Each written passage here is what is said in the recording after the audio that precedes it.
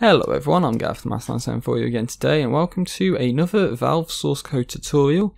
This time around I'm going to demonstrate how you can fix a sniper scope in bug through a level transition.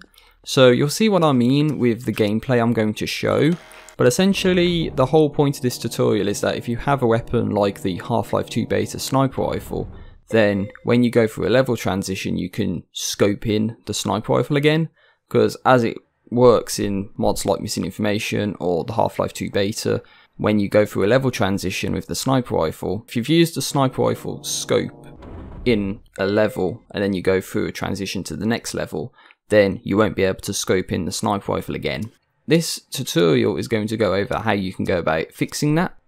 So the first thing we're going to do is, well, I'm going to assume at least that you have a weapon like this in the first place.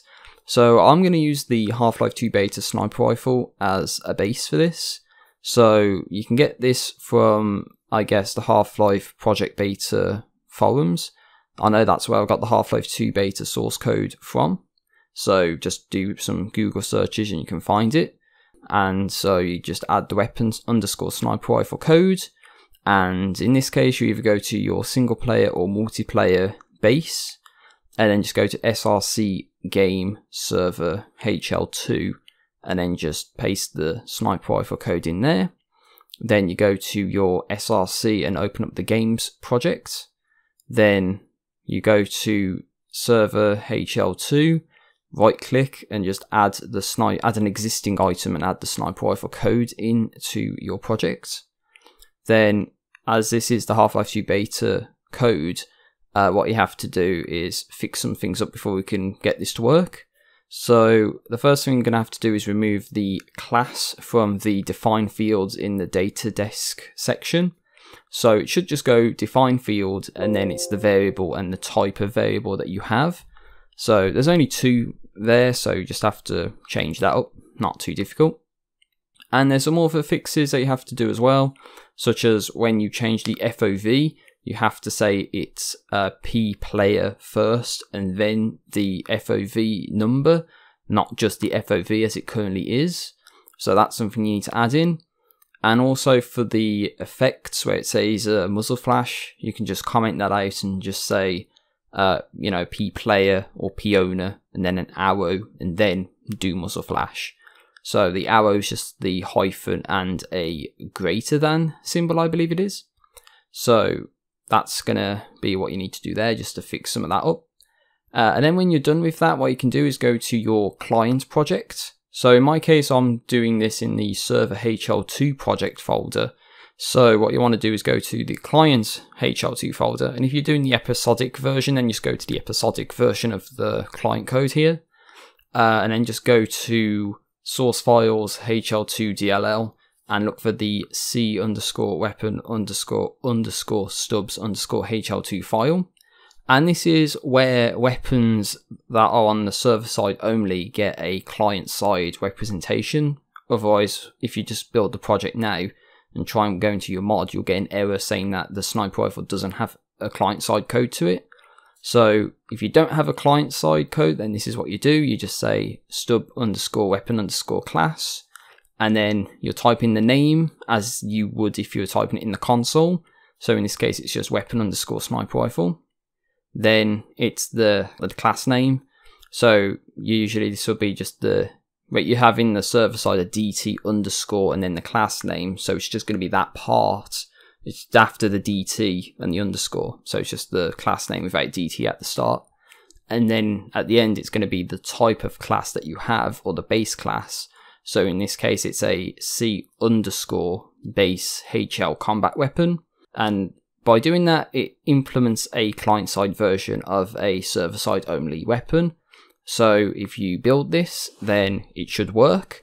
And what you should find is that if you have a level that has a transition, then the scope ability won't work when you go through the transition. And the reason for this is that the functionality of the scoping in this case is contained within a function called item post frame. So you need to change this for the sniper scope to be able to work. So one of the first things you have to do is just comment out all of the code. Now in my case, I comment out everything after the finish reload part right at the start. So you can just comment everything out easily by just doing /*, and then you can just delete the * / that comes after it, and then just go to the end of where you want to comment out, and then just put the * / at the end, and that's a way you can just comment out a whole block of code very easily. And at the very end, after that */ add a base class : item post frame at the end, so it basically calls upon the item post frame function at the end. And what we're going to do after this is we're going to add a new function. So it's going to go void C weapon sniper rifle : secondary attack, and in brackets void. It's going to create an error because we haven't defined secondary attack as a function. So what you want to do is go to the top of the code, and underneath where it says, for instance, void primary attack void, just say void secondary attack void and add it at that point at the top of the code, because that would be the header file in C++ terms. So you just want to add that in there so it knows that's a valid function that you can call upon.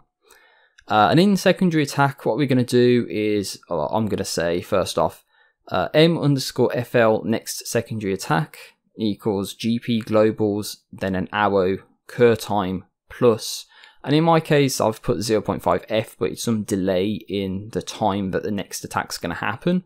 So that way you can't just spam, the right mouse button and just go for the scope really quickly. It's basically just adding a delay in the amount of scoping in that you can do in this case. Then after this, you want to go C base player * p owner equals to base player, and then in brackets get owner, and you put brackets at the end of that as well. So that's saying find the player, and then after that you say if !p owner, then you can just press enter and then type in return. So what it's going to say is that if we don't have an owner, then just X out the function.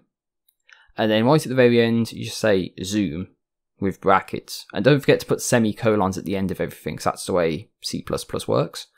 But if you save this and compile it, then what you should find is that the sniper rifle works as it's supposed to, and when you go through a level transition, the scope ability works still. So that's a good thing, that's what we want. So yeah, that's going to be the tutorial. Yeah, so that's all you need to do. So comment it out, stuff in item post frame, and then just add it into a dedicated function like secondary attack, and it just works. So an obvious follow-up for this would be the binoculars from Half-Life 2 beta, but from my experimentation, the primary attack function doesn't work in the binoculars, and I don't know why. It should, but it doesn't. So unfortunately, I can't actually figure out a way to get that to work. But in my experimentation of this, I used a bunch of if-else-if statements, and it looks pretty bad. But the functionality works, and in this tutorial, doing this video for you, I actually just left the case system as it is, and it still works. So you don't need to do any fundamental changes to the code like I did. You can just leave it as it is, just get rid of the stuff from item post frame and put it into another function, and it should work perfectly fine. So that's all you need to do for a sniper rifle scope ability to work through a level transition. I hope you found this helpful, and yeah, take care, peace out, see you next time.